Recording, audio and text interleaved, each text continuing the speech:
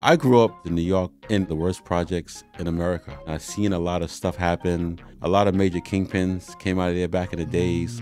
When you grow up in the projects, it teaches you how to move. You learn a sense of discernment, and it gives you a degree that you can't get anywhere on this planet of Earth. As I got to my teenage years in New York City, I got into the fashion industry, and I started doing styling, wardrobe styling for different celebrities. Nas, Mariah Carey, Khalees, and that took me off to starting my own clothing company. I mean, people were selling our brand in churches, popping their trunk everywhere. The family that took care of my moms, they were like, "Do you want to come to Jamaica?"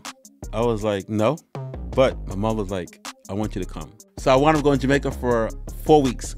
Wow. Fell in love with the country, but make a long story short, stayed with the family. They took care of me. But seeing my mom's in that prison. What up, y'all? Welcome to another episode of the RXS podcast. Today we got a special guest in the building. Anthony, how are you, man? I'm well. Excited to be here. Just want to thank you for the opportunity, Ray J, for just having me here. Yeah. My wife could be here, but just thank you for the opportunity. I've been watching you and seeing what you're doing, and I'm sending blessings towards your way. Very positive stuff. So I'm glad that you accepted our request to be here. Yeah, man. Yeah. Absolutely, man. So on this show, we like to take it all the way back to the beginning. Okay. So I want to know, and I'm sure the people will love to know, where were you born? So I was born in Brooklyn, New York, East New York. And my family's from the South. I call it South Carolina. Yeah. So as a child, I was really intrigued by South Carolina, and I was like, "Oh, one day I'm gonna go back to the South." So I always, every weekend, every Christmas, every holiday, we would travel with my great grandmother. My great grandmother was Church of God in Christ. So we would just travel all over the country during holiday time. And I just was blessed to see the South, where I was fortunate. I grew up in Cypress Hills Projects, so I was just fortunate enough to see the whole country. I've been to like 35 states in America. Wow. So, and I was just fortunate to see the whole land of how America looks, how it shapes, and what's going on. So from traveling everywhere, you were drawn more to the South than New York. Yeah, I was drawn more to the South because of the peace of mind, the quietness. You know, I love where I'm from, New York City, but I always just loved the South. It was just different. I feel like there was a connection with my family being born there, my great-grandmother, my great-grandmother, my great-grandfather. So I felt like I always had a connection there. Yeah. What was it like growing up in New York? So I grew up in a place called Cypress Hills Projects. Mm-hmm. Cypress Hills Projects was notorious. A lot of major kingpins came out of there back in the days. So it was considered one of the worst projects in America. And I've seen a lot of stuff happen. But also, when you grow up in the projects, I don't care if it's in New York, North Carolina, South Carolina, it teaches you how to move through life. And it teaches you how to meet people, how to not connect with people, how to stay away, how to move your distance. So you learn a sense of discernment, and it gives you a degree that you can't get anywhere on this planet of Earth, because you're dealing with different characters when you're in the project. You're dealing with pimps, you're dealing with drug dealers, you're dealing with traffickers, you're dealing with boosters. Yeah. So they all have different characters, and you have to learn how to move. So I was fortunate. Like I said, I never was in the game of what was going on, but somehow, some way, a lot of the kingpins, I became friends with them. Really? And I don't know how it happened, just became friends with them. They took a liking to me, so they would teach me things about business, and I took that into a positive of how to do certain things, how to count your money, how to, hire people, how to run your business, because running a drug game is a business. So you have to have staff, you have to have people coming on time, you have to have, product to get out, and, it has to be a certain type of product. So I took that negative, business of watching these different, kingpins in my neighborhood, and took it to more positive. And the kingpins, I would say that the kingpins back then, they were a little different than today. They would basically, tell you don't get in the game. They walk with a certain type of character. They had more character. They would drop their mother off at church, even though they didn't go, but they just moved a little different. They took care of the community. So, we're dealing with a different generation, and that's a long story. But yeah, that's where I grew up in East New York. Were you ever afraid? I was never afraid. I was never afraid of living out there. Um, I was just blessed to know everybody because who my father was, and I was never afraid. I Wow. one time I was in a situation, unfortunately, where I was in the wrong place at the wrong time and I got shot at. But that was just one incident that happened when I was, growing up. How old were you when that I happened? was 8 years old. I was 8 years old. I was Whoa. 8 years old. I never forget. I was on Fountain Avenue. What happened is that somebody robbed my grandmother's house, and I was like, let's find a person. So I went to a crack house to see if sometimes when people rob places, basically they would sell people stuff. So I said, maybe my grandmother's TV over there. So unfortunately, I went to this place looking for my stuff, and two rival kingpins was there, and a shootout started. But thank God that the bullet didn't hit me. I was sitting in the back of my grandmother's station wagon. My cousin Lisa came to bring me over there, and the bullet went past my head. So, and it's crazy because the particular individual who shot at me, he never knew that he did it. And it's funny, he just got out in 2018, and we kind of connected on Instagram actually. And I told him the whole story. I was like, such and such happened, and you remember? He was like, so he was kind of hesitant because he don't remember me. But as I tell him the story, he was like, oh, he didn't even know that that happened. He didn't realize. Whoa. He didn't realize because That's crazy. it happened so quick. Yeah. So then after that happened, thank God I was okay. That's when that's when I really found out that God was protecting me, and God was like, I had a certain covering over me that even though a weapon may form, it will not prosper because Yeah. that's when that bullet went past my head, it just said, Phew. And I was like, wow, like it could have Did you ended like this. realize at 8 years old, like that was a bullet that could have Yeah, killed me? I'll never forget. I'll never forget. I'll never forget. And after that happened, they told my grandmother, my great grandmother, took me to they was having a service on Gates Avenue, and then in Brooklyn. Then my great grandmother took me to church. They prayed over me, but it was to this day I'll never forget that because I just hear the it was the 38. I just remember the bullet just passing by my head. I was sitting on the left side, and he shot this way at the guys, and yeah. So your life could end like this, and I'm really fortunate, Yeah. really fortunate to be alive, and I thank God for, yeah. So as you got into your teenage years, what were you into? When as I got to my teenage years in New York City, I got into the fashion industry. I was always drawn by fashion, so I started doing uh, merchandising for different clothing stores. I worked at J. Crew. There's a famous store called Mo Ginsburg where a lot of celebrities, a lot of politicians would come. And thank God for working at those stores. They kind of moved me up. And then I was able to work at this place called Atrium, which is a lot of famous people used to go there. Wesley Snipes, shout out Wesley Snipes. He used to live on top of the Atrium, and he would come downstairs on Sundays because he lived on Astor Street. Okay. So he would come downstairs and talk to me.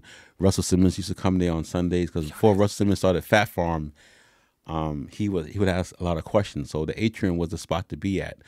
So just from working at the Atrium, I was blessed to basically meet a lot of celebrities, and I started doing styling, wardrobe styling for different celebrities, for different like Nas, Mariah Carey, Khalees. That's great. Yeah, yeah. And you enjoyed doing that, of course. I really enjoyed doing that. I met a lot of people. That's where I love putting stuff together. So that kind of kept me focused and it kind of kept me out of trouble. Yeah. I would say doing it, and that took me off to starting my own clothing company. Me and a few celebrities had a few clothing companies. We had a clothing company called Royal Diction. Okay. Yeah, yeah, and that's actually it's funny. That's how I found Rocky Mount in 2008. Okay. So what happened in 2008? We had a clothing company called Royal Diction. Me and Marlo from The Wire. Okay. And what happened was me and my partner split. So we had about $200,000 worth of product in the warehouse. And once the season is over in the fashion industry, you could take it to like Mars Shoes, TJ Maxx. But I'm like, no, that's not the way to go. So I was like, we're gonna go out of town and move this work. product, basically. So yeah, sorry. So basically, my friend, he used to work out of Goldsboro. He just came out, Yeah. and he was like, there's this little flea market in Rocky Mount, called the Swap Shop, and then there's a flea market in Raleigh. I'm like, Raleigh? He said, yeah. So he said, let's go. I said, well, I don't know. So in 2008, he took me to the Swap Shop. 2008 Rocky Mount Swap Shop was popping. Yeah. A lot of people don't know that. It was lines out there, and it was people from different towns that would come and buy wholesale from me. So what I did was, we would come to Rocky Mount we would leave Friday night. Yeah. Get here at 6 o'clock in the morning. Get to the Swap Shop. Get in line. Get 2 booths that were $20, and we would sell out. And then we would go to Raleigh the next day, Saturday, and head back to New York City. So we did that for about 4 months. And y'all sold it all out? We sold out Rocky Mount Stand Up, Rocky Mount Show Love. Yeah. And this was 2008. That's crazy. The Swap Shop was popping in 2008. So, even though I didn't never live here, but I've been through this town. I've been through this town. I didn't been through the whole town, but Rocky Mount Show Love, Goldsboro, Wilson, Tarboro. Yeah. They were pulling up, because what happens, a lot of stores or little stores back in the fashion industry, when the whole fashion industry exploded, a lot of middle stores didn't have contracts, so they couldn't get products. So I said, listen, I got a little brand called Royal Addiction. I got little celebrities wearing it. You could buy from me directly. So we was able to get a lot of contacts out here and support a lot of little stores. People also selling out their trunks, selling in churches, everywhere. I mean, people were selling our brand in churches, popping their trunk everywhere. Yo, but it's crazy because you guys were smart enough to connect with a market that needed the product. Yeah. And a lot of times companies and brands miss that. It's like sometimes we strive to be so high that we miss the opportunity. Yeah. So for you guys to be aware to say, hey, let's go to a place where they need this because we'll sell it faster. Yeah. And like I said, I want to say this in the proper way. The South was popping in '08. It's still, it's when the music industry started, fashion industry, what I learned about the South was, so in New York City, everybody was getting record deals. Yeah. In the South was moving records out of the trunk of their car. So one day I was in Florida, and when Rick Ross first got started, I met him in South Beach one time. And quick minute, he said, man, move it how you can move it. And he bought a T-shirt for me. I'll never forget. And basically he was saying that you don't have to wait. So the South, they didn't wait for record deals. The South was moving units out of their car, Master P, all these guys, and then they got a deal. Yeah. That's what they did first. They got a deal later. Yes. They moved. They was going from, because basically the way New York City work is, you have New York. So if you go to New York City, you move your records, whatever. You got New York, you got maybe New Jersey, but the South, you got Memphis, you got Alabama. You can go through the whole South and make it happen. Yes. So it's different. Yes. You guys, you have a larger territory. So the South, they was independent with it, and they was just making it happen. I was like, oh, that's how you make it happen. Yeah. So I'm like, why should I go to a store and they're going to tax me on my products, and I can go right to the streets and do it in a positive way, and and help other vendors and store owners and whatever. So I learned a lot about distribution through that way. And then, so did you have any other business ventures after that clothing brand? So after we kept Royal Addiction for a while. I had another manufacturer who we work with. So my other manufacturer, unfortunately, we split. So I had another manufacturer who signed me onto my deal, and we did it for a while. It did pretty good. We had a store in New York City. We were doing some distribution, and by 2012, the company dissolved. Okay. So yeah, I kept my trademark, and we kept it moving. So I kind of fell back for a while. Wasn't sure what I was going to do, and I was just hustling, scrambling, trying to figure things out, and then here we are with the bakery. Okay, so between that time and the bakery, what was going on in your life? Ah, man, I was kind of done with the fashion industry, and I didn't really want to do production for a while. So I started doing a little consulting for a while. I was just, trying to make ends meet, trying to figure things out. My wife at that point, my wife, she was at Polo, Ralph Lauren.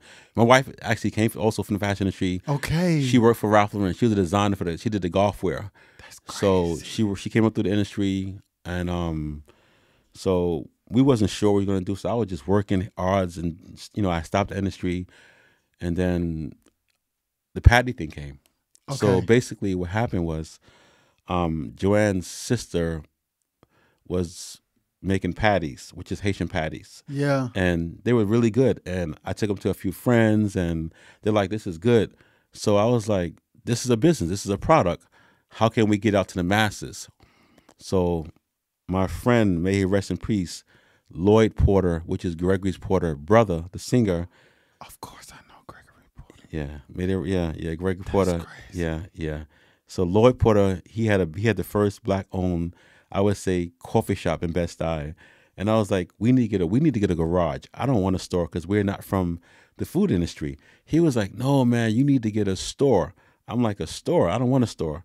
So make a long story short, there was a store available. I was like, I don't want that store. So met the owner of the store, Mr. Bennett. Mr. Bennett actually went to my church, and I told him, I said, I seen the store, but I don't want your store. And he was offended. And he said, you know what? I'm going to drop the price because I want you to have the store. And I was like, I came back to my wife. I was like, I have some news, Joanne. Mr. Bennett said he's going to give us the store and he's going to drop the price. She was like, oh, So him dropping the price was undeniable, even though you didn't want the store. yes. So we were like, my wife was like, oh, because she was a little nervous because, she was still at Polo. I was still doing my thing. So we wound up taking the store. So we opened the Wow. store in 2015. So Mr. Bennett, I love him, great guy. Yeah, we still talk once in a while. And yeah, So y'all was in there slinging patties. we was just slinging patties in a 220 square space. But it was so the day it opened until we closed it, it did its thing. That's We good. opened in 2015. Celebrities coming in, people from different places coming in. Yeah. So we had it from 2015 to then during COVID, we closed it March 16th. I think when COVID came, we closed like March 16th. That was 2020. So all the way up in 2020, you still living in New York. 2020, we still live in New York City. We were still there. COVID hits. Nobody knows what to do. But we had a customer named Lisa Nelson. Lisa Nelson lives in Rocky Mount.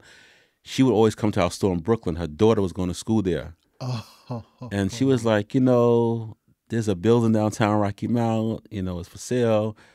So I was like, I know Rocky Mount. She's like, how you know Rocky Mount? I was like, I used to run through Rocky Mount in '08, '10. I was out there. So I mean, I don't know the whole landscape, but we know Rocky Mount. So my wife was like, Rocky Mount? Yeah, because that sounds insane. She said, no.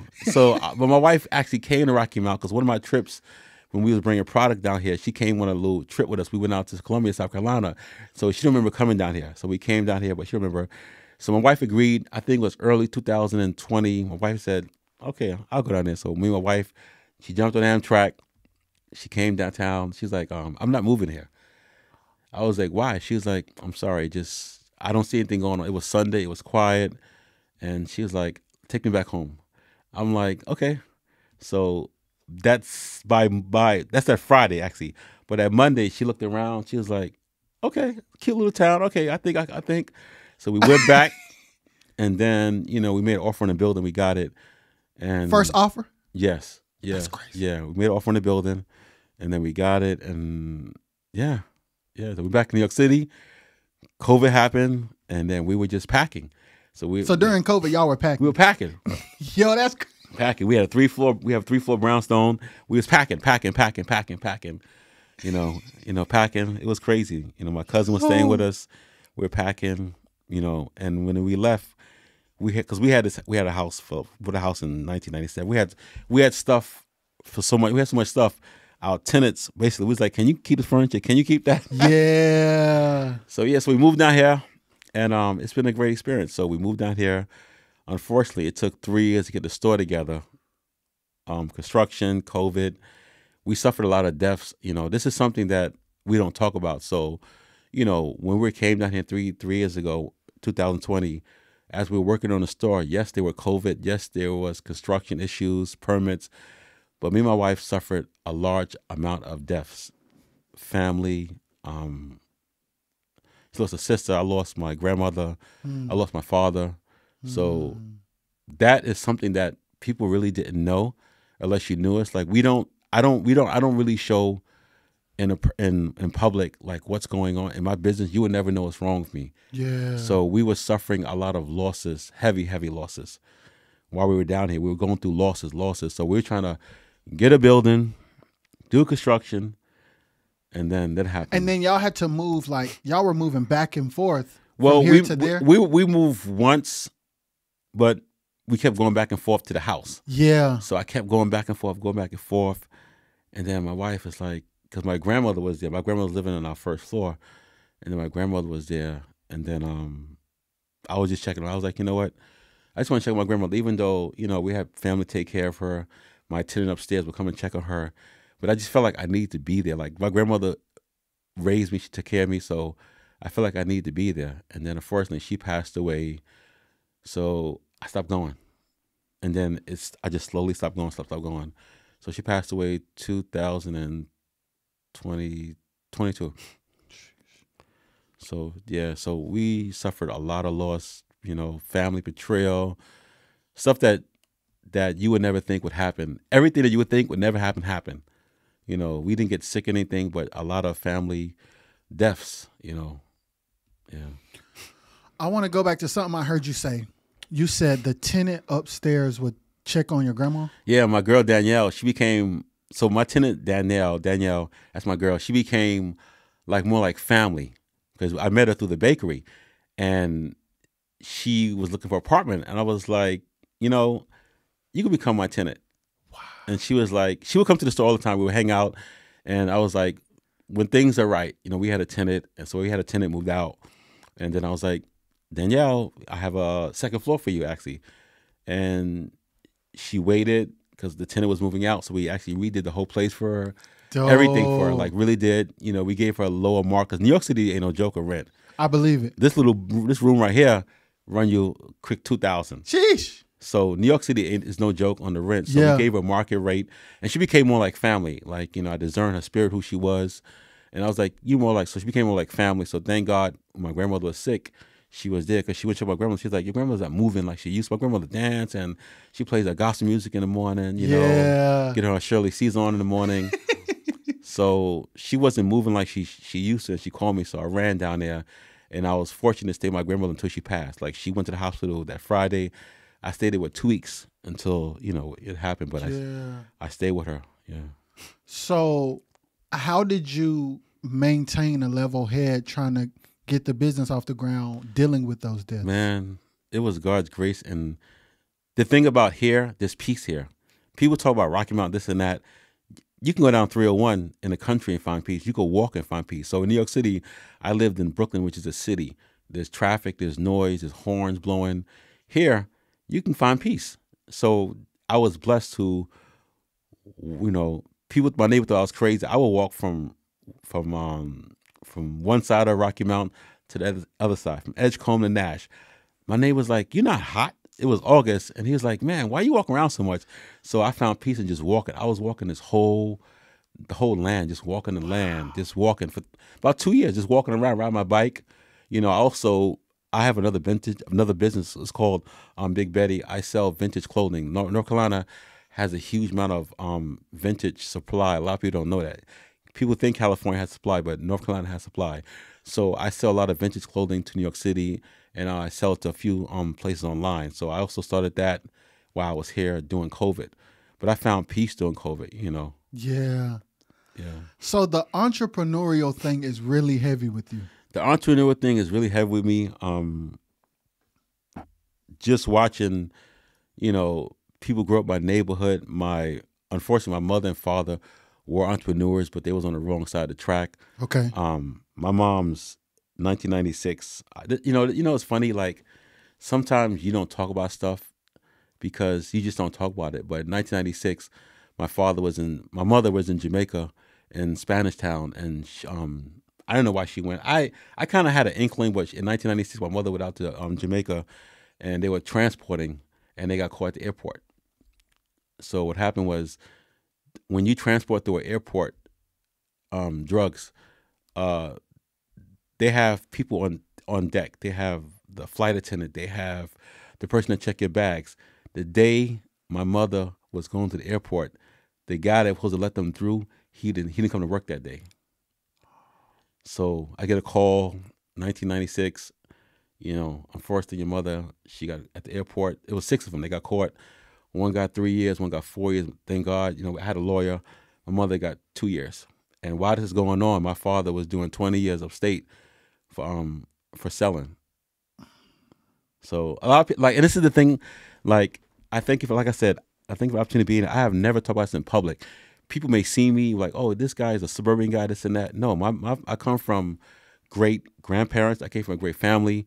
But like I said, my father did 20 years transporting, and my mother was transporting drugs.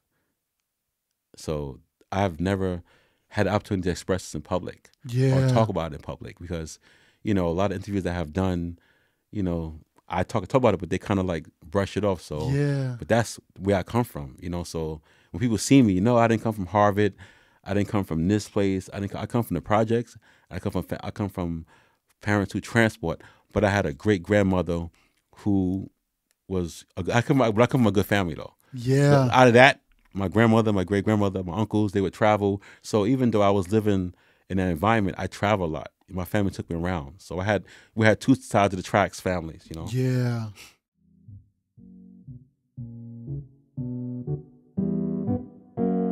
Roger is the way you say it. Is that how I sound when I sing? And I think I sound good. Some people don't have that. Like some people don't have people cheering them on or telling them that they believe in them. And it's just like, that's what I'm trying to be on. I lost myself. And I feel like once I lost myself, everybody knew I did because I didn't really act the same. You try to change who you are so that people can have better opinions about you. I am a new me, Ooh. and I'm okay with that. Hi, this is Nay, and that was Nay's Place. If you want to catch more, search Nay's Place on Apple Podcasts, Spotify, and RXS Entertainment YouTube channel. So the thing I want to know is, what made you not choose that lifestyle? I don't like jail. I like food. And it was crazy because when I was so I was 17, my cousin, he told me, he was like, go to the store and get Ziploc bags. I'm like, what? So he gave me some money. He's like, go get some Ziploc bags. I know I know I kind of knew what he was doing. Yeah. But I was like, okay. And then I run Ziplocs back, and he was like, oh. I was like, oh, so that's what you're doing. So I was like, that life, that's not where, that's not the life that I want to be in, and that's not my thing. I like selling stuff, but I don't like selling that kind of stuff. Yeah. But also, like I said, I was in Church of God in Christ, which kind of saved my life, my great grandmother. So I was never interested in selling drugs. That's not my thing, I just. And were you active in church? Like, were you doing anything? So Victory Temple Church of God in Christ in Brooklyn is where I was going as a kid. I played the bongos. Okay. So I was really good playing the bongos. And that was kind of like the ministry of what I did. Yeah. Yeah. So I want to go back a little bit, and I want to ask you about your wife. Yeah. How did you meet her? So I used to work at the Atrium. Yeah. And her cousin Ronald worked there. And I was like, Ronald, I want to find a wife, because the Atrium was a hot spot. That's where all the celebrities came in, all types of women came through, and I was never attracted to that type of woman. I'm attracted to a certain type of woman. So what was coming through, I'm not knocking what came through. That's not my type. I have a certain type I like. Yeah. So I said, I want to find a wife. I want to get married. He's like, get married? This is 1996. And it's funny because I'll go back to that story. But anyway, he was like, get married? You young. I was like, yeah, but it's 1996. Why you want to get? I was like, listen, I want to find a wife. What's coming through here, what I'm seeing is not my thing. I was dating, but what I was dating was not my type. Yeah. I was looking for a particular type of bloodline of a woman Yeah. to marry. So he said, I got a cousin. I said, you don't got a cousin. You crazy. So I was like, he was like, come on, I got a cousin named Joanne. I think you would like her. I was like, Yeah. whatever. I said, you? I don't think so. So the following year was Halloween.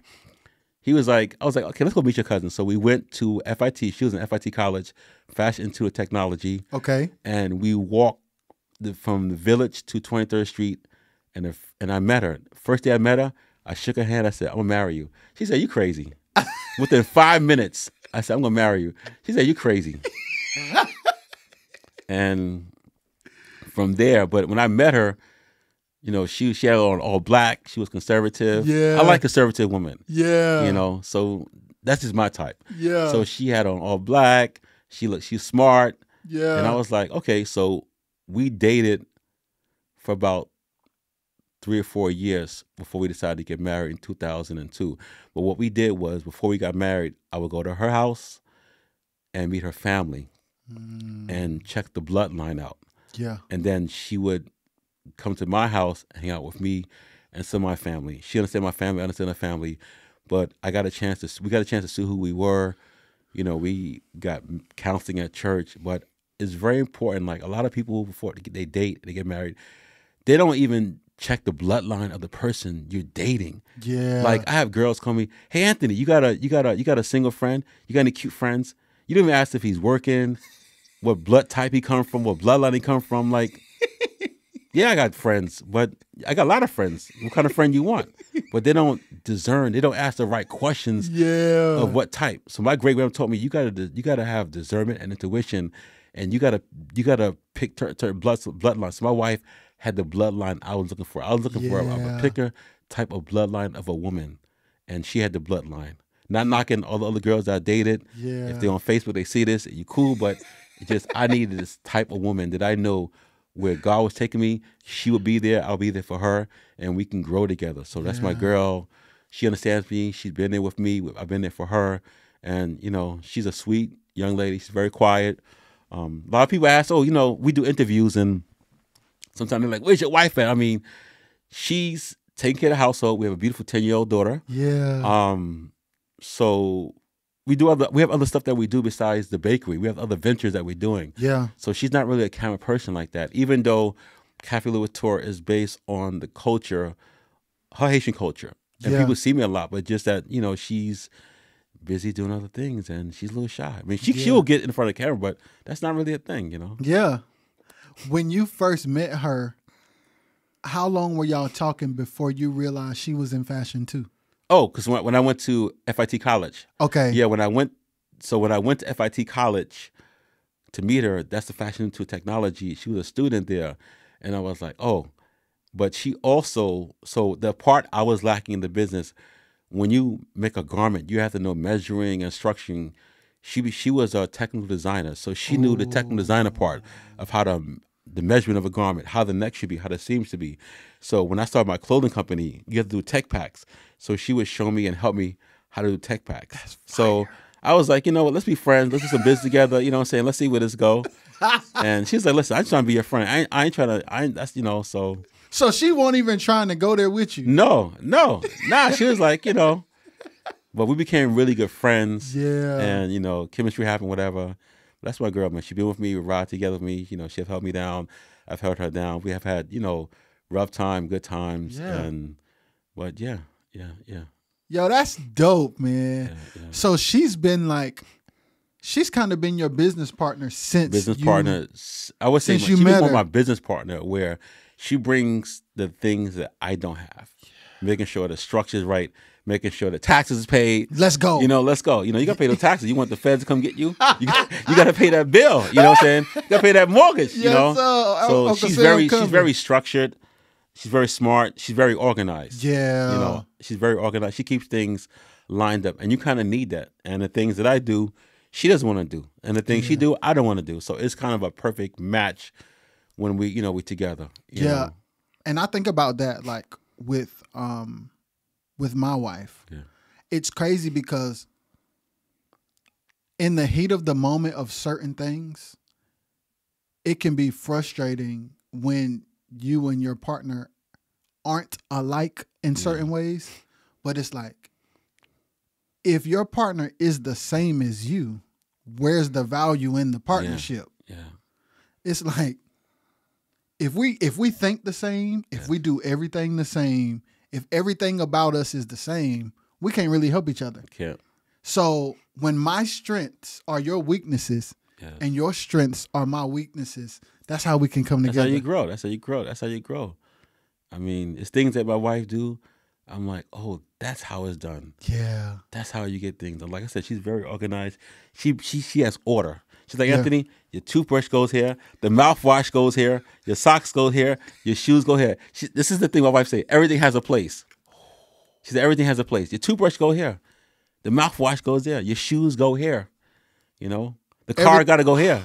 You got 3 cars. You got to go here. So my wife said everything has a place. That's heavy. So when when she's not around, she travel. I'm like, Anthony, like, man, she didn't. Let me throw these shoes away. Let me, you know what I'm saying? So it's back in my head. But when she get home, do you make sure they? Oh yeah. I try. I'm a work. I'm getting a little better. You know, working on my daughter. That's another little. That's another. So story. does she be trying to tell your daughter like, okay, everything has a place? Yeah, my daughter ain't trying to hear that. That's my girl. My daughter is not trying to hear everything has a place. I am the place, and that's where everything is going. yeah. But I love my daughter. That's my heart. Yeah. So becoming parents, like, how did that change you guys as far as moving in business? Because I know there's a lot of freedom. Yeah. So a lot of people don't know, and it's nothing we never told our public. Me and my wife suffered a lot of miscarriages. You know, this is something that people would see me. They're like, oh, you know what's going on. So we suffered several miscarriages, and we decided to adopt. So we adopted a little girl about 2 years ago down here. Yeah, we adopted when she's 8. That's my girl. Yeah. Wow. Yeah. So one of the things people understand, like my wife was like, Anthony, we're suffering, we're losing people, and you want to, because we had a miscarriage when we came down here. So my wife is like, okay, you know, we going through these miscarriages, and then you're like, you want to adopt, but we trying to open a business, and we losing people. Like, how does all that? Because when you adopt a child, you got to take classes. They got to check your they got to check your fingerprint. You can't just go adopt a child. You got to go through a process. My wife is like, how are we adopting a child, and we trying to reopen the business, and we trying to finish construction on the house, finish construction on the store, and we losing people. People are dying. And you talk about adopting a child. Yeah. Like, that's crazy. So that's when I talk about everything. My wife is like, but my wife, she realized me. I was just like, let's just do it. Yeah, because it seems like you the let's just do it person like, in the relationship. So my wife is like, so she agreed, and then went to paperwork, whatever, and then she came aboard. But I told my wife, I said, what's the worst can happen? I told my job, I said, what's the worst can happen? The worst can happen, we lose everything and we sleep in the car. I said, that's not that bad. She said, I ain't sleeping in no car. This is a joke that I say. The worst can happen is that we sleep in the car, we lose everything, and we have to start over. But that ain't going to happen. So, I mean, I'm the kind of person, I'm like, let's go. You know, like right now, if God told me, Anthony, I need you to sell everything, go to California, I'm going to California right now. Wow. You know, I'm going where God told me. Like, so people was like, oh man, when we first left New York City, people were like, you moving where? You going where? To Rocky to do what? You got a pumping business in New York City. I said, yes, I have pumping business. I'm doing what God told me to do. God told me to leave. So people think we just left. God was speaking to me before I left. So what happened was, another story we haven't really spoke about. I think it was 2019. We went to a New Year's party. Okay. And my friend, we went out. Then we got home that night, and then we lived on this place called McDonald Street. So we was walking down McDonald Street. A lady was coming down the block. Okay. She had on a trench coat, white hair, and I was like, "What is going on?" So she crossed to go to the street called Patchen Avenue. We turned around, she was gone. Wow. I said, Holy Spirit, what is going on? Yeah. And then another lady was coming. I said, do you see that lady that just disappeared? She's like, what are you talking about? So the lady was like, you guys are crazy. There's nothing there. I don't see anybody. She's like, you guys are crazy. There was not a lady. I said, look, she was there.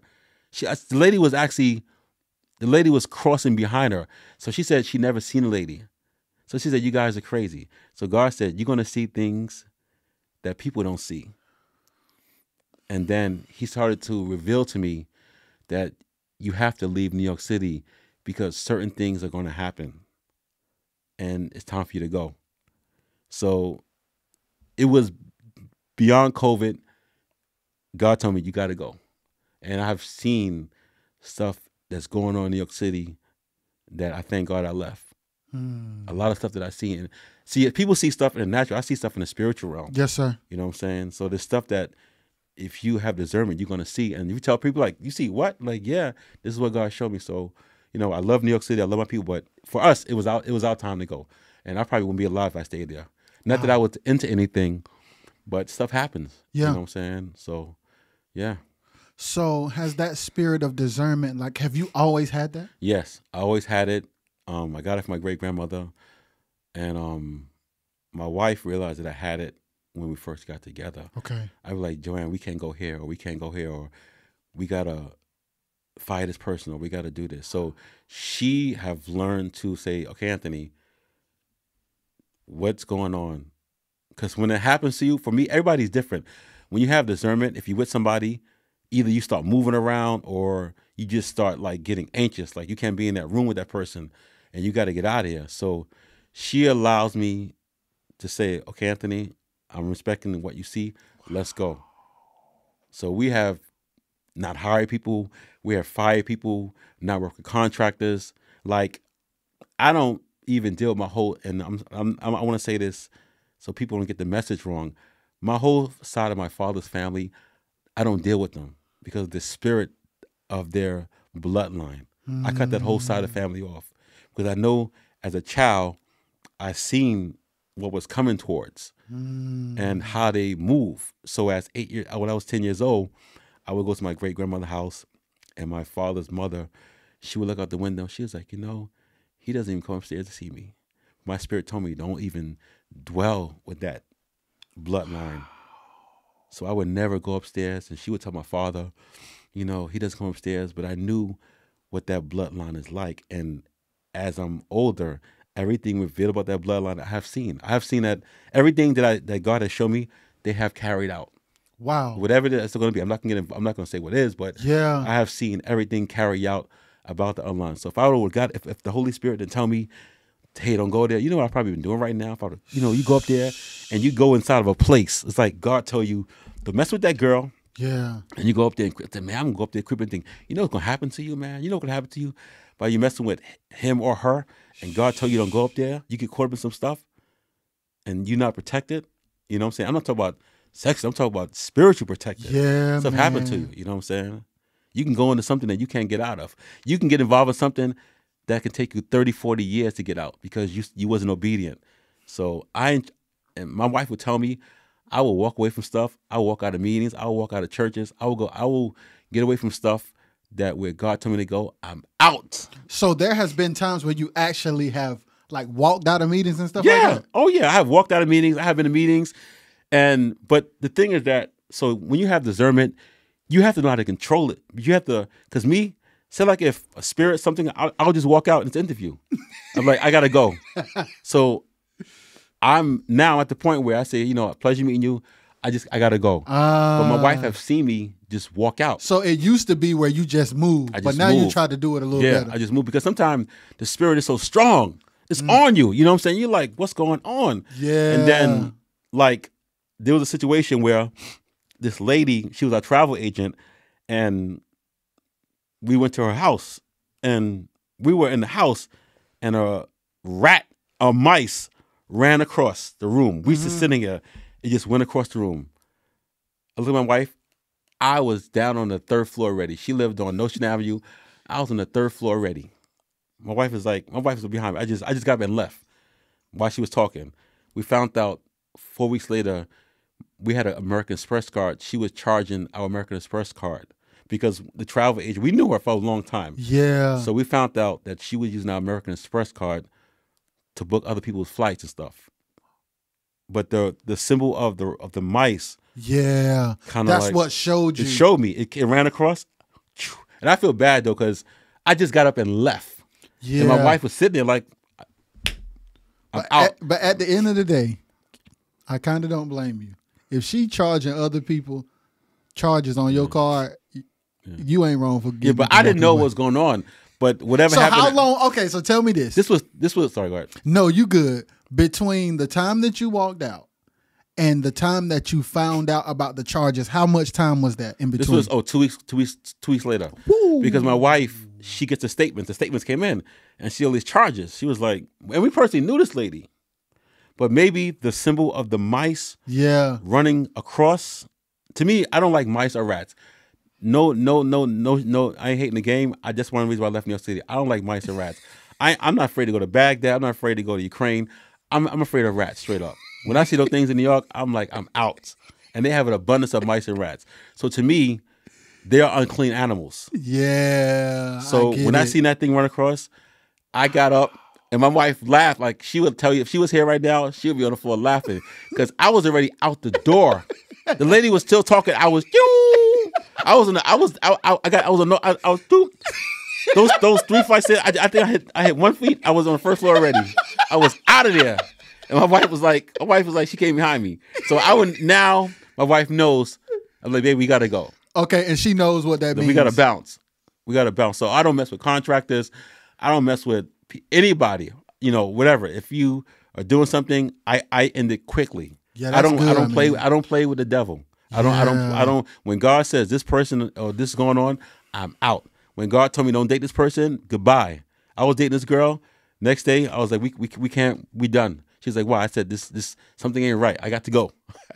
And wow. yeah. It's like Did you find out anything about her afterwards? So I found it's crazy because, I was dating her, and after I kind of like broke up, I met my wife kind of, but she had this thing. I don't know what it's called, but like in the winter, she become a different person.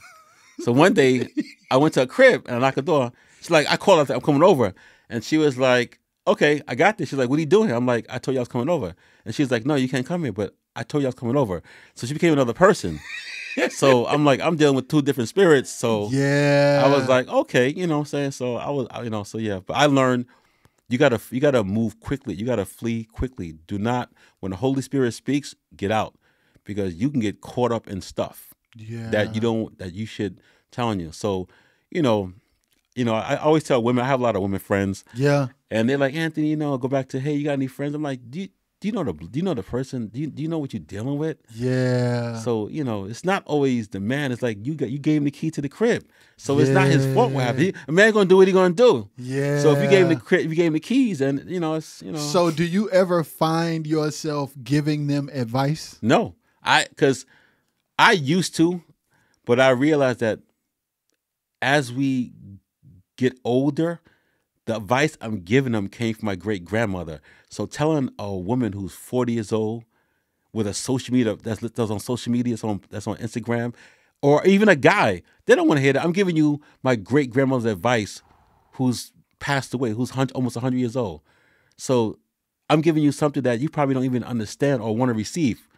So it's like I can't. It's like talk, and I want to say this in the right way. It's like me telling my daughter 10 years old about how to run, something crazy, like how to fly a plane. She's 10 years old. I can tell her, but she doesn't understand. So I can't. I have two friends who have actually listened to me, and they have taken the advice. Rest in peace, my boy Samuel. A lot of people don't like it, but yeah, anyway. Kevin Samuels. That's another story. Yeah. Hey, so you down with you cool with Kevin? I like Kevin Samuels because what he was saying was just find somebody on your level. Yeah. If you're a certain woman that's making $20,000, don't look for a guy that's making $1 million because you guys are on different tracks. Find a guy that's making 20. Listen, if you make it 20, that's 40. What's wrong with that? What's wrong with finding a person that, it doesn't matter how much money is making less. My wife, I wasn't making more money than my wife, but we put everything together. Yeah. You put everything in a pot, there's something there. Yeah. It doesn't, does it really matter? A woman's like, oh, I want a guy who's making $200,000. He got to come this. Or, if he gives me, one lady was saying on some podcast, a guy gave her $30 for meal. That's too less. That's a blessing. $30. Where you going for lunch? Where you want lobster tails? You know what I'm saying? Take it to Chick-fil-A. My grandfather would say, take it to Red Lobster, turn the lights off, then take it somewhere else. Dim the lights off. Take it to Bojangles. My grandfather said, take it to Bojangles, turn the lights off, give her a knife fork, see what you do with it. That's old school talk, but I don't want to go there. But we got to stop. Honestly, if we're trying to build as people, take a guy in that makes less than you. If you can have a plan. If you have a plan, it can work out. Absolutely. Either vice versa. It doesn't matter. We need to come together and build together and stop this. He make this, she make this. Because at the end of the day, when you're trying to build with a person, who they are is more important than how and much where they're money. going. Yes. Where they're going. That guy or that girl that's making more or less, you don't know what the plans of God may have. You could be marrying you don't know who you get involved in. Yeah. I look at Jay-Z, he came a long way, and he was on the wrong side of the track when he was transporting back and forth from Virginia. But look at him now, man. You know what I'm saying? Even though he had a past, but look at this guy's life. Did you ever believe that guy that was running down 95, moving drugs, he would go this far? And I mean, look at this guy's life. Look what he have done. Yeah. So you don't know who you get involved in, vice versa. You don't know. Yeah. So are you saying that we should give people a chance beyond how much money they make? I think, for example, if a young lady meet a guy, she's making 100 and he's making 60, I don't think that should be a deal breaker because that's still 160 on the table. Facts. It's hard out here. Me and my wife we are blessed, but it's not easy. I watched my mother, a single parent. It's not a joke. So, I have a friend, she was single, and she's like, I don't want nobody. I don't need nobody. And one day she said, Anthony, I found somebody. And you know what? She found a nice guy. You know what he did for her? He helped bring her daughter to art school an hour every day, which she couldn't do. Even though this guy made less, but having that help. You need a helpmate. So we're preaching this, I don't need nobody. Everybody needs somebody, because when you get older, whatever, you get senile or you can't walk, or when somebody dies or somebody passed, you need a shoulder to lean on. Everybody needs somebody. Yes. I don't care if it's friendship. We all need a companion in this world. So we have to start promoting this agenda in the Black community that I can do it by myself. You can't, because in slavery you wasn't saying that. You were locking arms. Pass that pork. Pass that chitlins, whatever you guys are eating. Hey, Bill, you over there eating that? You picking that cotton? You okay? Your hands hurt? Let me rub your hands, baby. You wasn't saying that during slavery. Yeah. We all need each other. Now you don't need each other. Why? Because you free. You ain't free yet. You got a little freedom, but I'm a little comedian on the side, but we are free, but still, we got away from, we don't need each other. We do need each other to build. Yeah. Yo, I'm weak. So listen, I want to transition. It's a couple of things on my mind.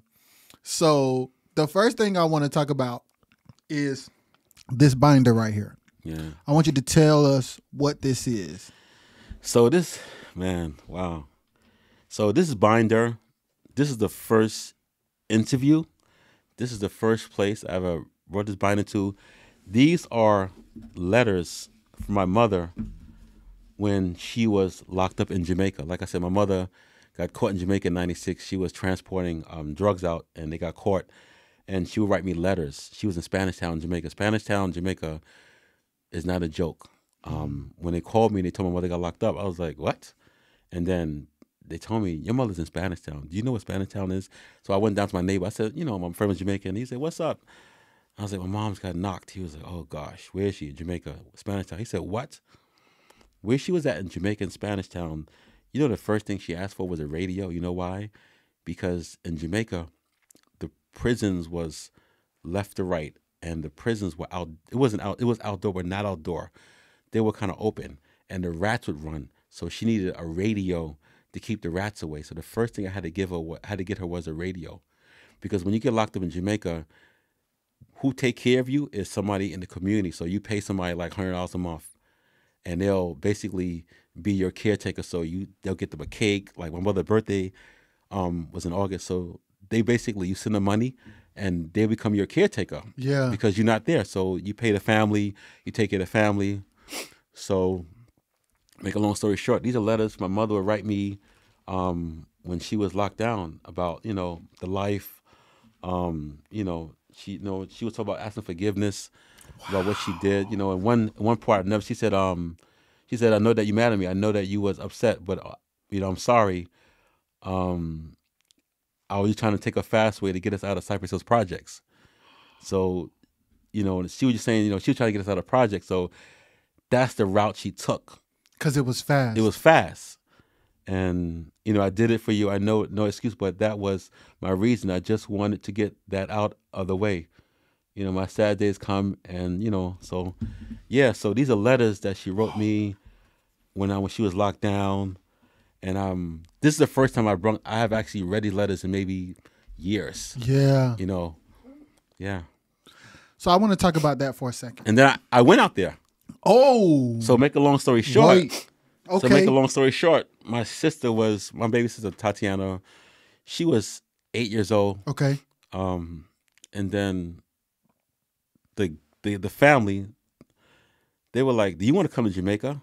I was like, "No." They was like, but my mom was like, "I want you to come." So I wasn't afraid to go. I just didn't know where I was going because I was going to stay with the family that took care of my mom's. I wasn't going to stay in the hotel. I didn't know anything about. We have seen pictures, Western Union. Yeah. Back then it was Western Union. They would mail you pictures of them, Yeah. So, and I had just met my wife. So I think this was like a month after my wife. So I was like, you know what? I'm going. Packed my clothes to my grandmother. I said, "Mom, it's my grandmother taking my little sister. I got to go to Jamaica, see your daughter, my mom's." Yeah. So I wound up, my girlfriend, which is my wife, I said, "Joanne, I got to go." She's like, "Where you going to Jamaica?" She said, "Oh, my mom's got knocked." She said, "Excuse me? Knock for what?" Like, my wife is concerned. She's like, "Knock for what?" I said, "Well, she was just transporting little drugs to the airport." Transport the little drugs. And, they got caught. The guy didn't come to work that day. He got messed up, So she was like, "Huh?" So she was like, "Okay." So I wound up going to Jamaica for 4 weeks. Wow. Fell in love with the country. But make a long story short, stayed with the family. They took care of me. But seeing my mom's in that prison, man, you think American prisons, imagine seeing your mom's in a prison that's outside, 2 sides, and it's open and rats are running through the prison because it's outside. They take care of you, but it's outside prison. Like Jamaica's like that, India's like that. So I went to see my mom's in the prison. They let you inside the prison. So I went to see her. Okay. Stay with her, talk to the staff, met the family. I wound up staying there for about almost 4 weeks. So see my mom's like that, I was like, wow. And how old were you when this happened? I was, I was 27. Okay. I was 27, and I seen her friends who got locked up. They were all there. My mom only did 2 years. The rest of her friends, some of my friends did 5 years, one got 8. Yeah, but I had to, thank God, the grace of God, I had a good lawyer. And yeah, but that was crazy.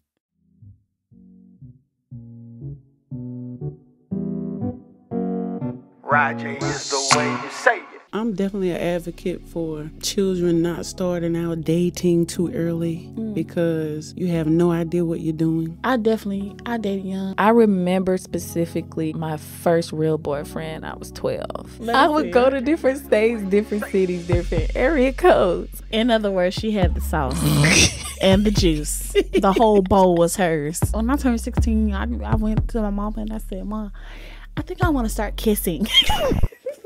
Didn't know nothing, but I remember having that conversation with her, like, I'm ready to kiss. It's her face. But it was an open door policy. I had that open door to be able to talk to her. Yeah, date. Nobody said go out here and have sex with and bang everything you see. But what I'm saying is it is healthy to date. See, my experience was kind of single home-ish. So I didn't really have like a vision of what I wanted and what I didn't want as far as a man is concerned.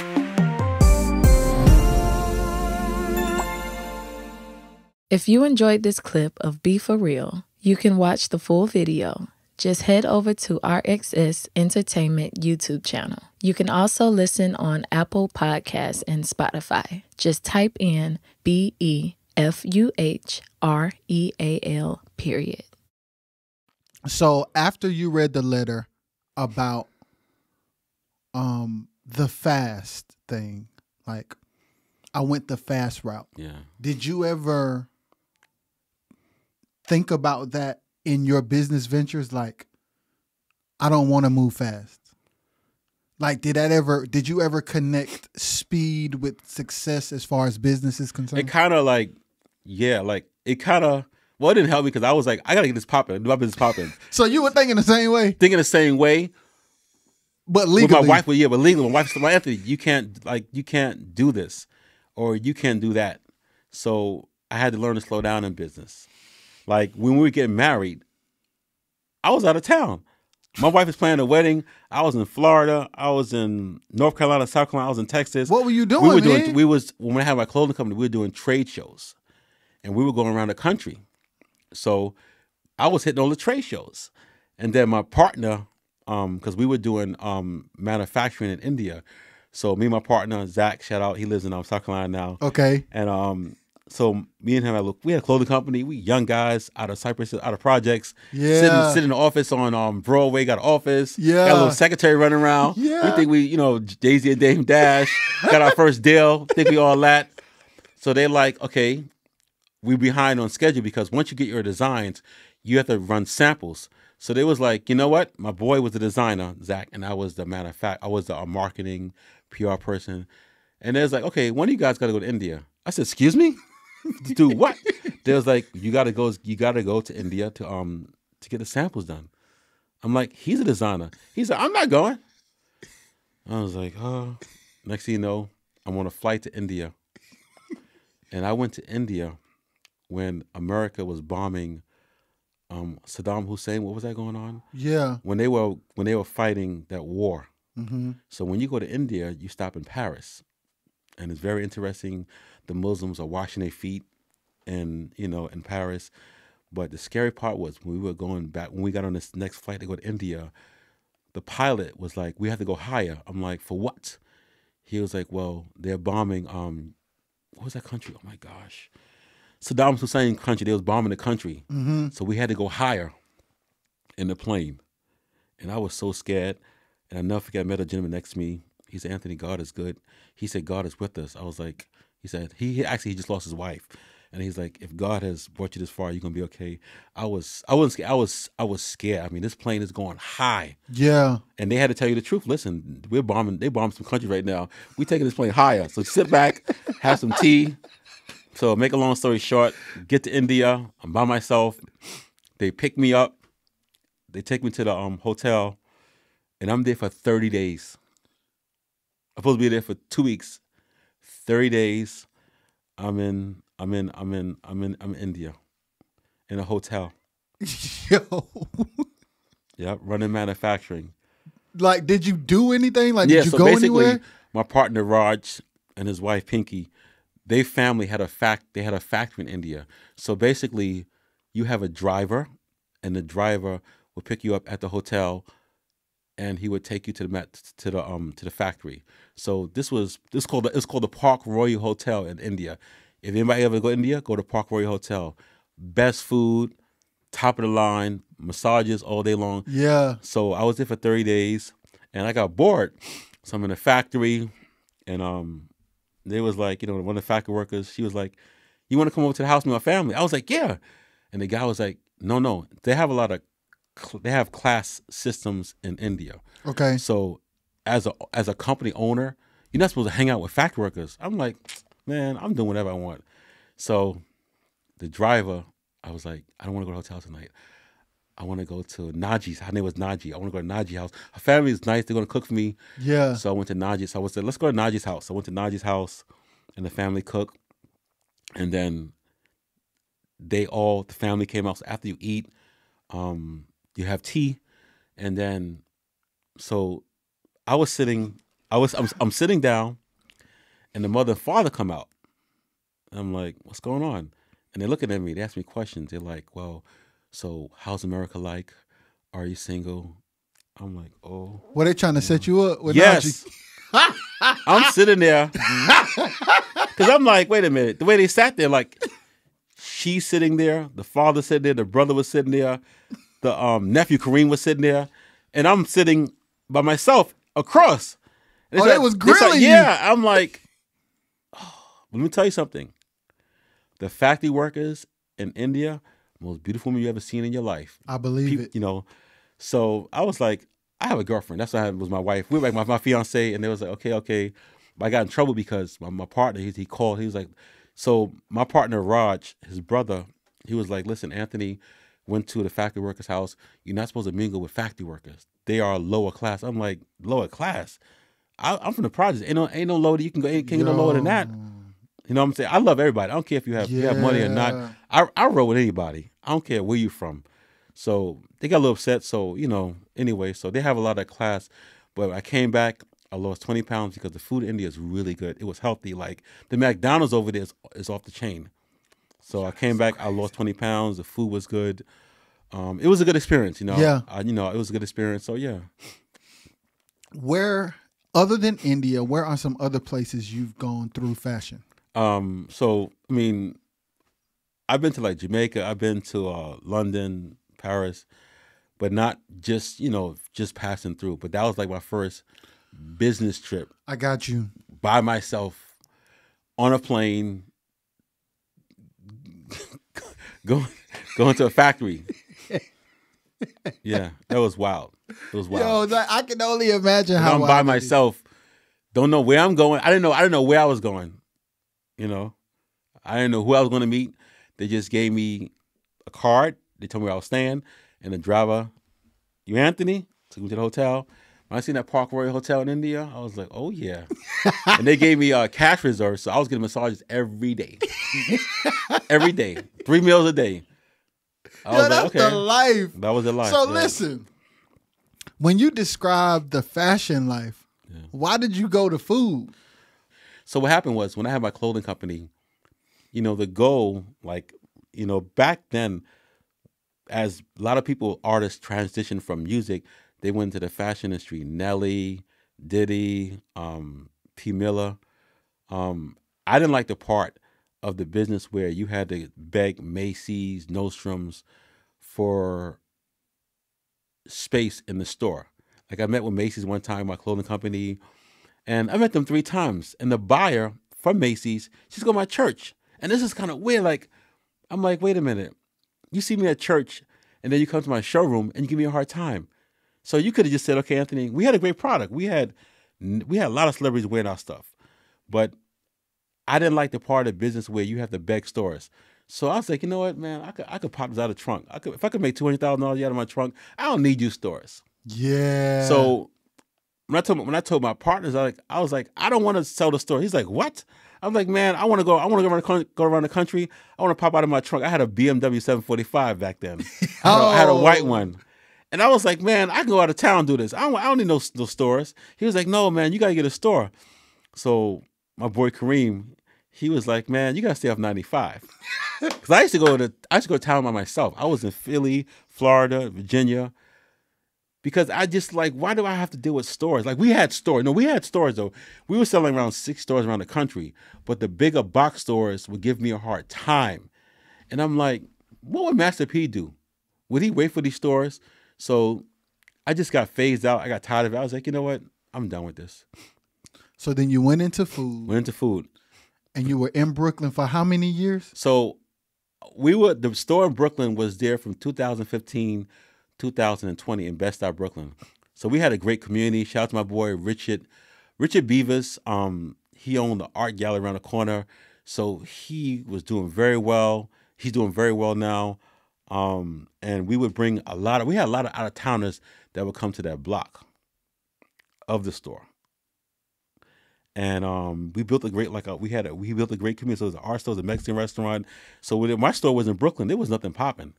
So my mother told me, my mother told me, Anthony, she said, man, found a corner in America and get it going. Yeah. She always told me that. I'm like, what? She said, I don't care where you go find a store, a corner somewhere and get it going. I don't care where you get America going, but get something going. And the corner we were at, there was nothing going on. And we made that store viable. It became great for the community. It became like a tourist little destination. And yeah. So people used to talk about you guys' store, so everybody would want to come there when they came to Brooklyn. A lot of celebrities came out to stores. A lot of customers, a lot of people from down south came, from California. I mean, it became a destination store.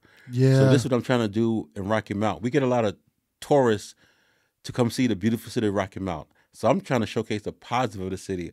I don't care what people say about Rocky Mount. I'm gonna show you what's the good stuff of Rocky Mount. Yeah. 'Cause whatever's going on, it's not important. We're moving forward. It doesn't matter how fast or slow it is. Let's move the city forward. So I met a lot of great people down here. Mo, shout out to my boy Troy Davis. Troy Davis was very helpful. We moved down here because when we got our house, we had to get certain things done. So he let us stay in our Airbnb, and we had a struggle with getting our store open with the city developer. I mean, the city, they gave us a hard time. So I called Troy Davis. Troy Davis, he reminded me, Troy Davis, hey, he's Yeah. Troy Davis don't play around. So I said, Troy, listen, I'm not that person anymore. I need you to get my store open. So he went down there, Troy, yak, yak, yak. Troy, he don't play around. Yeah. So Troy, he got the store open up because we was like, I was done. The inspector went past. I said, Troy, they're not passing my inspection on my store. I'm out. He said, where you going? I said, I'm going somewhere, but I'm getting up out of Rocky Mount because I'm tired. It's been 3 years. So Troy, next thing you know, we passed inspection. He went down there. Troy's a firecracker. You know what I'm saying? But I love him. He's been a good brother to me. Charles, really, really good people, man. So I met a few people down here who we have connected with, and I've been blessed like you. I mean, it's been a blessing coming down here. Yeah, man. So I'm still walking light. Meeting people, discerning people, and seeing what they're about. So yeah. So how is the store doing now? Store is doing amazing. We opened in September. Rocky Mountain definitely showing love. Wilson, Tarboro. A lot of out-of-towners come to our store on the weekends. A lot of customers from Brooklyn have showed up coming through here. I had a customer who, he was, man, you live in Rocky Mount. Next, he bought a house here. He bought the house that we didn't want, and he's down here.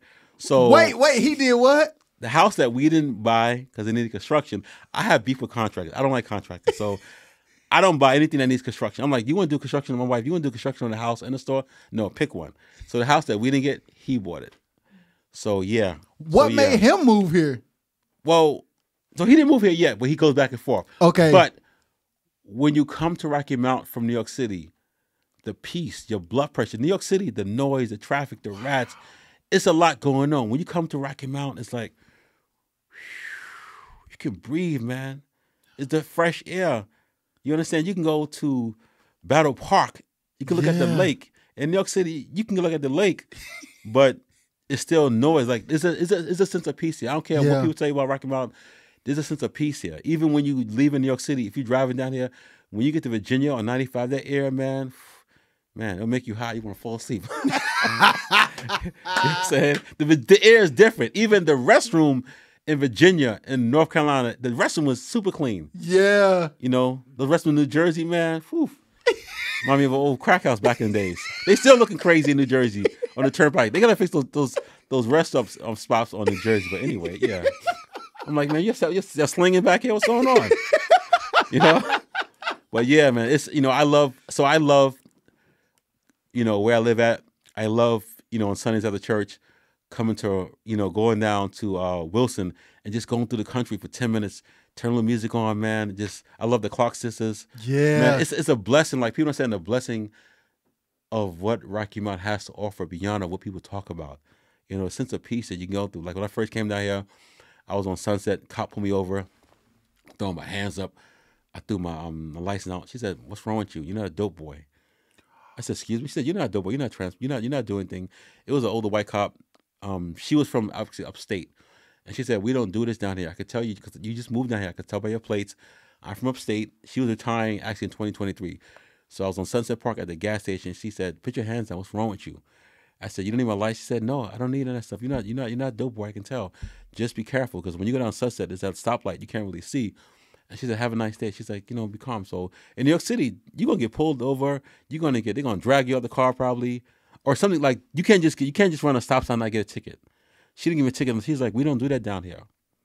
So down south, they have quotas, but they don't make money off people. New York City, they lock you. They have to make money. So they have quotas. Wait, okay. Explain that to me. So there's a lot of things black people understand.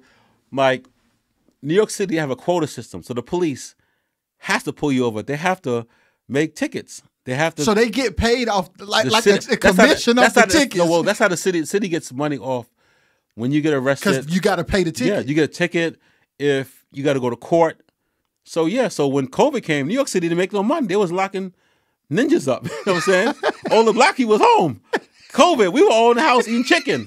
So they was like, man, ain't nobody. It was nobody lock up. Nobody was like COVID. The prisons was empty. Judges empty. Nobody lock up. Who you gonna lock up during COVID in New York City? Everybody home. There was nobody lock up. So the streets was dry. You know, ain't nobody. You know, who you gonna lock up during COVID? Ain't nobody. So the city make no money. They was like, man, all these ninjas home watching TV. So they didn't make any money during COVID. You know. So once COVID over, you think they went crazy? Oh man, they made money. They was locking every ninja up, boy. You know, for different things. You know, just being outside, music. Because when after COVID happened, you know, people came outside and people started doing all kind of stuff. People went crazy. So now they started arresting people doing different things, and yeah, like people like. I don't like to get into the politics of it. People say this like so. A lot of my New York friends who have traveled abroad, they have not really traveled to the South. And they say the South is racist. The South is racist, but New York is racist also in a different way. Okay. Like I have been to like a Home Depot and seen a racist guy. And he's like straight up, I don't like you at Lowe's in Rocky Mount. New York City, hey, what's up, buddy? And they stab in your back. So the people that, the racist people out here, At least you know. they letting you straight up, listen, I ain't rolling with you. Keep it moving. And I appreciate they let you know how they coming. New York, they'll sit at you at your table and you don't know what's going on. So, you know, it's, you know, but I was blessed to understand the South. So to me, I like the South. It's cool. There's racism everywhere. You know what I'm saying? But, you know, New York City's racist too, but they don't see it. Yeah. Like they don't see it. Like in New York City, in my community, they were stealing black people homes, and this was by the Democrat Party. They were basically they were stealing people brownstones, basically through a third party, and this was happening through the leadership in New York City, black leadership and white leadership, but led by black leaders who are Democrats. So people say, "Are you Democrat, Republican?" I'm not either party, but I have seen Democrats do dirt, and when Democrats do dirt, Democrats don't call out Democrats on their dirt, and that's the beef I have. You got to call them out. Call everybody out. They like, oh man, he's my sorority brother, or he's my fraternity. I don't care what he's doing.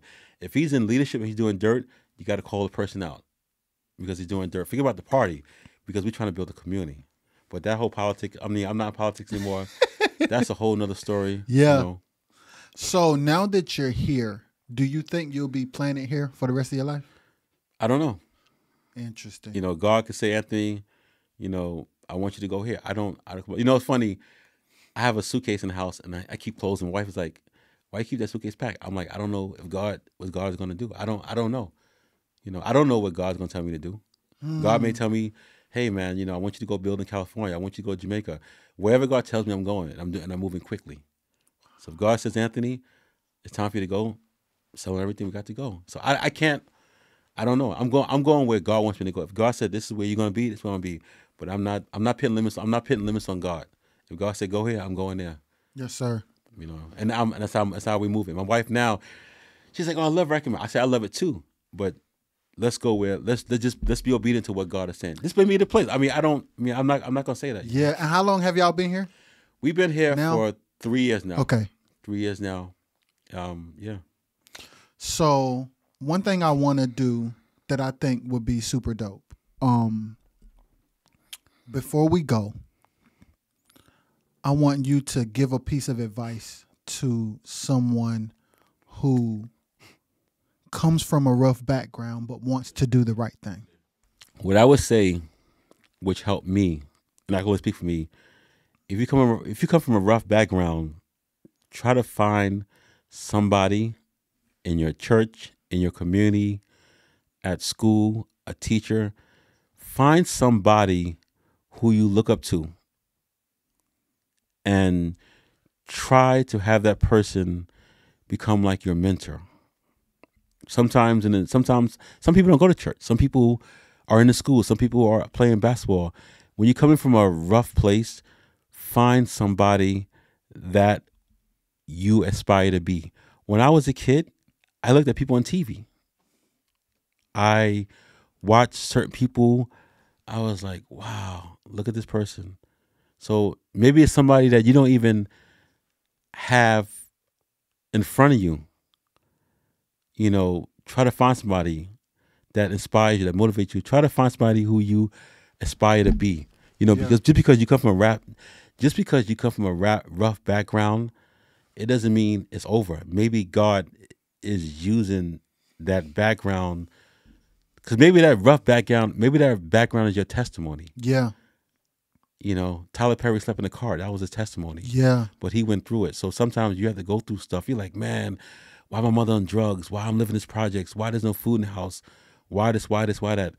Maybe God is setting you up for your testimony, and that's going to be your story. So just because you're in a rough situation, it's not over yet. So you have to find somebody that you hold accountable that you would want to become.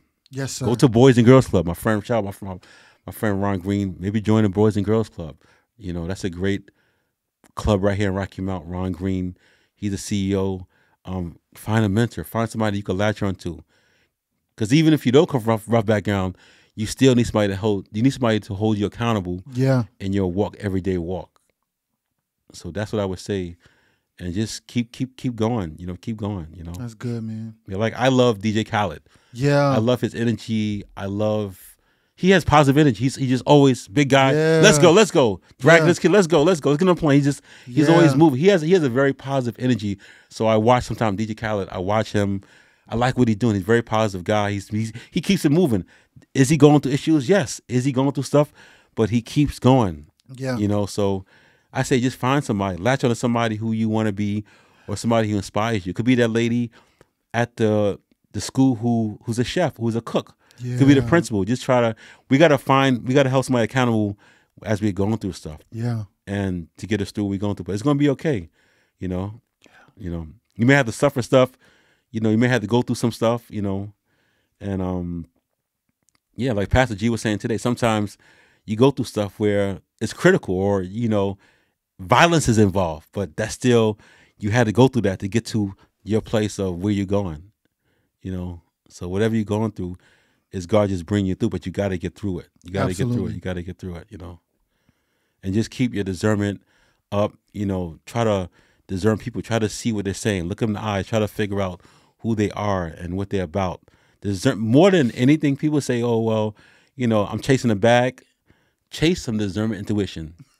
Right now, discernment and intuition is the new bag, because the summer's out and the devil's gonna be out. The devil's already out right now. He's about to be on these streets like crazy. By the way, I'm gonna be by nature right now. This is the first season. I'm gonna be by the water. I think for the whole summer, I'm just gonna be by the water. I'm gonna get more. I want to be around the animals, the birds. Yeah. People. I want to be a little. You know, people are very predictable right now in the season we're in. So. But I said, the new bag is discernment, intuition, because you could chase a bag and lose it because you didn't know how to move it after you got that bag. Yeah. You got with the wrong person, you connect with the wrong business, you know? So, yeah. And you can lose it all from trying to get the bag with the wrong people. Yeah. Or lose your life. You can lose your life, you know? Yeah. That's big. Yeah. Because, like, a lot of people are chasing. They chase, and they'll connect with anybody who they think will get them to where they want to be. Yeah. And they won't check out who the person is. And that person you chasing can get you to the bag, and that person can set you up. The person that killed Nipsey was the person that he tried to help. Mm-hmm. He helped the Judas.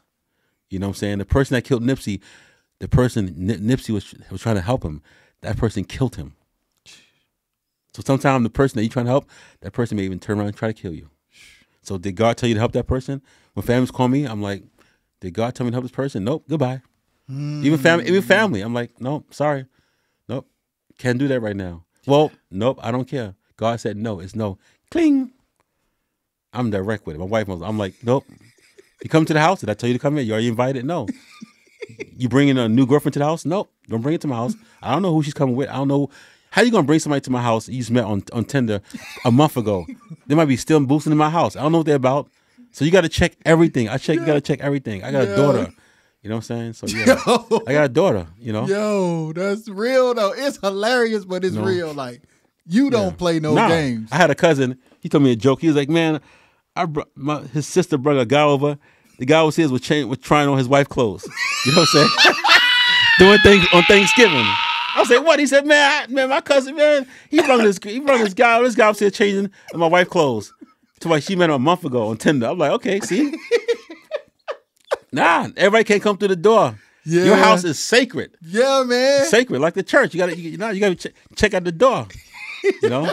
So yeah, I'm very people see me a lot in the store, on the streets, I smile. But at the end of the day, I am like this. Yeah. I smile because I want to create a great environment.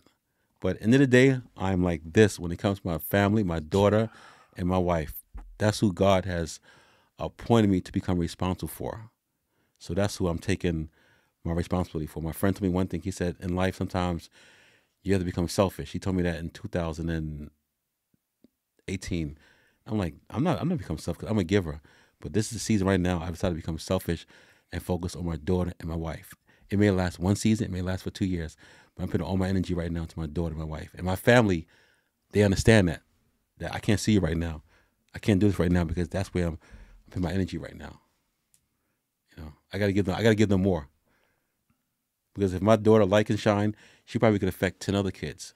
So sometimes it's not about, running out and preaching to 50 people. Focus on that one person. If my daughter can inspire 10, 20 kids, then I have done my job. So my focus right now is my daughter. It's always been that's my real focus right now. If I can minister to her and get her going, she can affect maybe 50, 60 kids in her school, She swims, she's on a small daughter. She just did the play Motown Review. She's on a Rocky Mount swim team. She's on a basketball team at Inglewood. She's doing theater. She's doing her thing. That's super dope. And I want everybody to make sure they know. So if you're in Rocky Mount, yes, or you're ever coming through Rocky Mount, what's the name of the store? What's the name of the bakery? The bakery is called Cafe Louverture.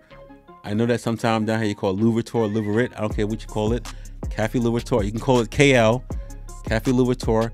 We're at 110 Tarboro Street, Rocky Mount, North Carolina. We open Tuesday through Saturday, 10 to 5.